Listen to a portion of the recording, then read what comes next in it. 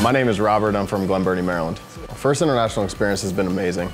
It has definitely changed the way I look at the world, and even just looking at my life in general. Seeing the way people live, it kind of humbles you, and it makes you appreciate everything that you have back home even more. Definitely makes you look at what you think you want to do for a career and kind of change it a little bit.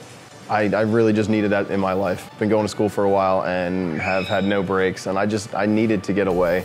Needed to try new things, meet new people, see new places, enjoy the world. Is something that you cannot learn in the classroom. It's something that you need to get out and do.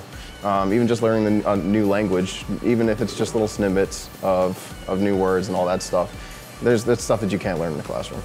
Think of what in travel pertains to you and go towards it. Make your travel experience what relates to you and what you want out of life.